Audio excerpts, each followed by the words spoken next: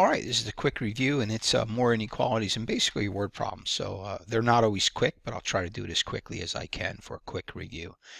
All right, find the greatest three consecutive even numbers where 4 less than the sum of twice the first and twice the third is at most 30 more than 3 times the second. All right, it sounds insurmountable, but it's not. Let's start with NTV. Let's name our variables. You get the first number, second, and third. All right, you always want to call your first number n. So remember, we have consecutive even numbers, right? So if I said to you 6, you would say the next even number would be 8, right? How did you get from 6 to 8? You added 2. You always get to the second number by adding 2. You know, if I said 42, you would say 44. Okay, how would you get to the third number? 42, 44, and then you would add 2 to the second, right? So n plus 2 is n plus 4, always. Consecutive odd, consecutive even are always n plus 2, n plus 4. If we had another one, it would be n plus 6, fourth one, fifth one, n plus 8, etc. Okay, I'd like to do my symbol next. So if you go back and read the problem, we have is at most. All right, so what symbol to use for is at most? We'll just come up with a simple sentence that you can figure it out with. For example, Bob is at most 30 years old. Well, everybody knows if we're saying he's at most 30, then he's got to be 30 or less, right? Which is a less than or equal to 30 or less, right? Okay, that's our symbol. Now let's take a look at the left-hand side. And the first thing I see here is where 4 less. Just be careful. You have to subtract 4 to get 4 less. Okay, 4 less than what? The sum. We all know that's addition. And what are we adding? What are we summing up? It says twice the first. All right, so you have to multiply the first by 2. What is our first number? Look at your NTV, and it's n. All right, so there's twice the first.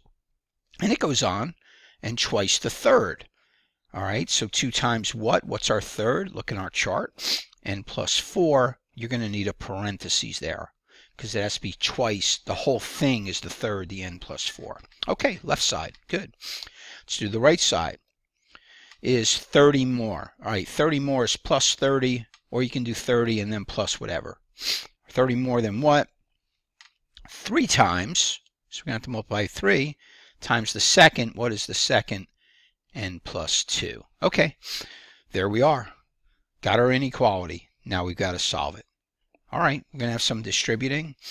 2n plus 2 times n is another 2n plus 8 minus 4 less than or equal to 3n plus 6 plus 30.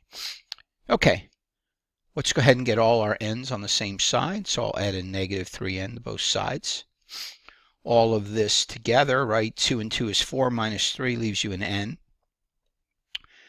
Adding up our 8 and 4, we get a positive 4. Let's add a negative 4 to both sides. And that will leave us then a 2 plus 30, or 32, and that's one of our answers. N has to be less than or equal to 32. Well, it wanted the greatest numbers. See, n could be 2, n could be 4, n could be 8, and it'll fit the criteria, but we want the greatest numbers. So n is going to be 32. What's the second number? 2 more, 34, and what's the third? 2 more, 36. Those are the 3 largest or greatest consecutive even numbers that fit the criteria. Hey, that's the idea.